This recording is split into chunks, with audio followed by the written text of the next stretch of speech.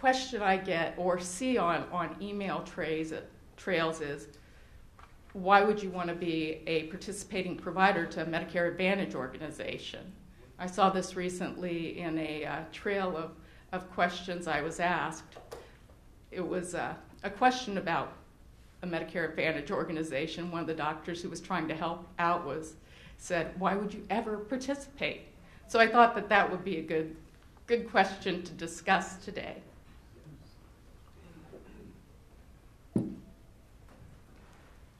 But I'd like to start and make sure we're on a common background. I know this is going to be basic for some of you, but we'll just make sure we have the basics.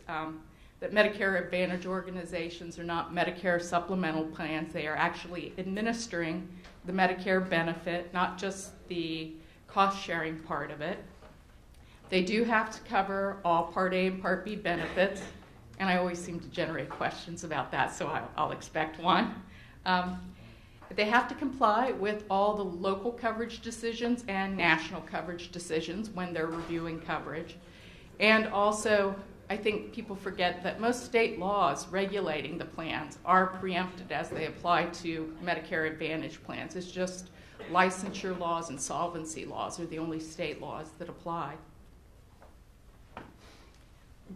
The plans, whether you're participating or non-participating, have a lot of flexibility beyond fee-for-service.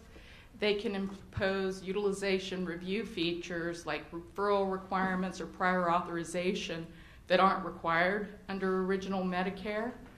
They can review medical necessity in instances in which Medicare fee-for-service automatically makes payment. And I know we've had this come up with diabetic shoes, where one was denied because even though Medicare fee-for-service would have paid it because it was in the right time period and it was a covered benefit, the plan decided to actually make sure the member needed new diabetic shoes. They can also choose to cover benefits beyond Part A and Part B, supplemental type benefits. It's also very important to kind of understand that there are multiple types of Medicare Advantage plans and different rules apply to different types of plans. HMOs, of course, and most of them in the Medicare Advantage world do have closed networks.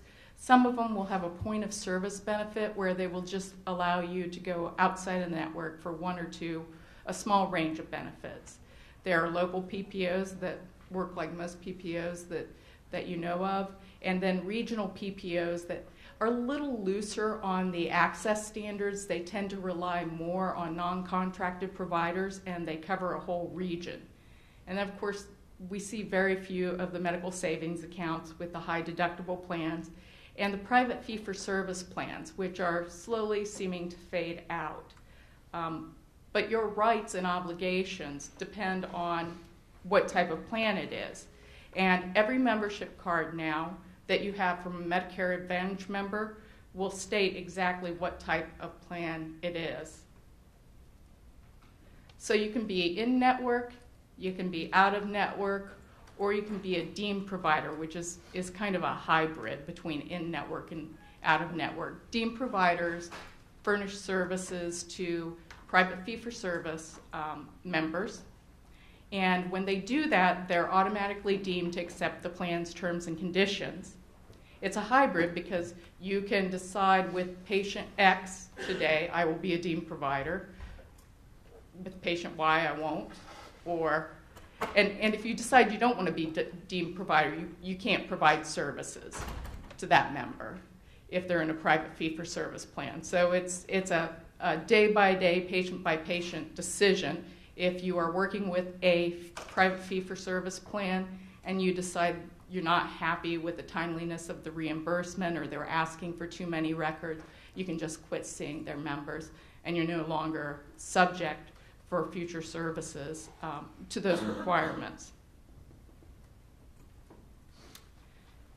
When you are a Medicare Advantage provider, either in-network or out-of-network, there are several resources to look at what your rights are. If you're a contracted provider, your rights are usually in the law and that written contract.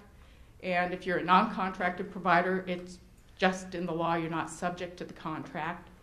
deemed providers, it's in the law and the plan's terms and conditions. This is the pseudo contract that you're deemed to accept every time you see a private fee-for-service member. So the pros and cons of contracting with Medicare Advantage organizations. I had to think hard for the pros, but there are some. I mean, if the Medicare Advantage organization is an HMO, there's no other way to get paid for seeing their members. It's a closed network. There's also the opportunity to get referrals.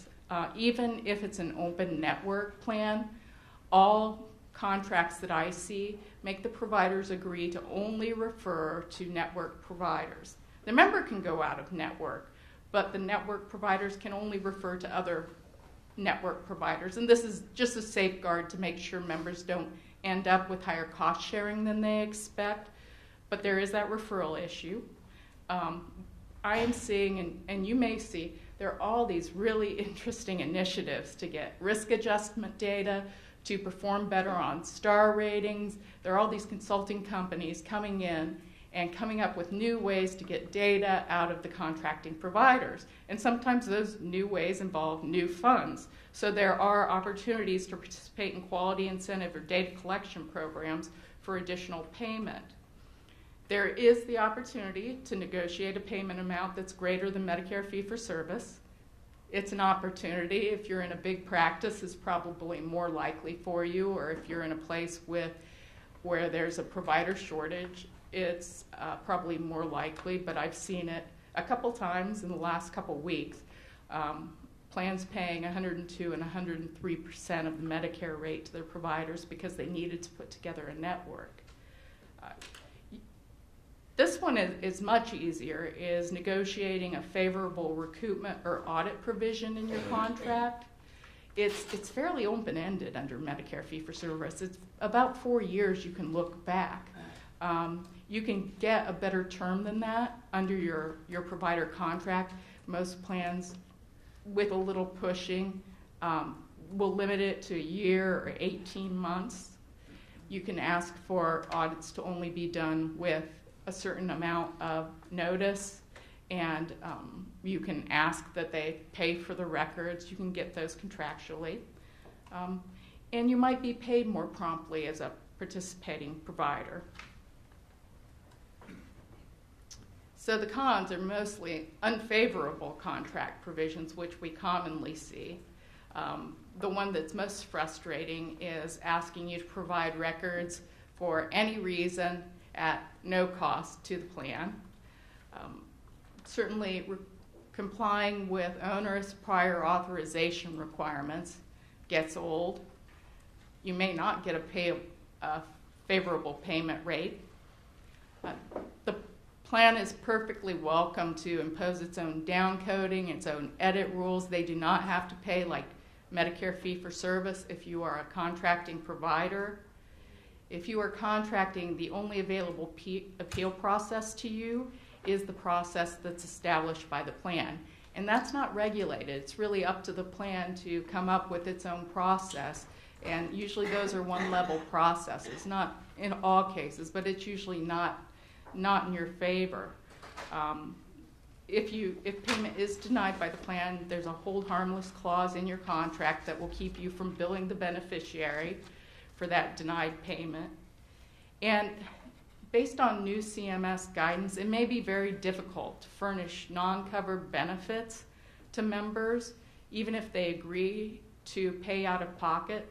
So if the plan did not cover orthotics, for example, it would be very hard to provide those, even if you got them to agree in advance. CMS has recently told plans providers can't give, your contracting providers cannot give advanced beneficiary notice. That does not apply under Medicare Advantage. The only way that they can provide a non-covered benefit is to ask for authorization and be denied. As long as the member gets a denial notice, then the member can be billed.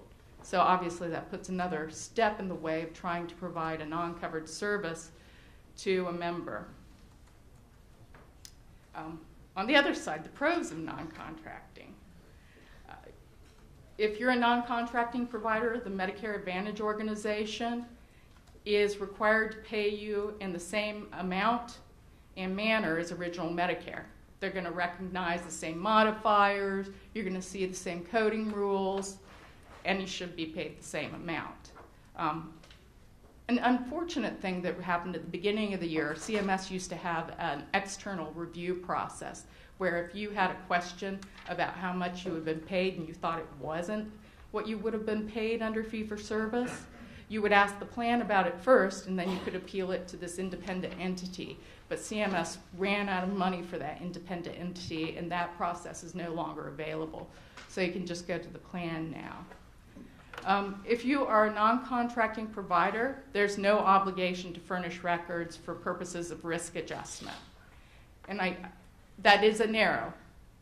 You still have to furnish records to prove medical necessity. That's required under Medicare. If they ask for to do medical review, you still have to furnish those records, or they have a right not to pay you for the service.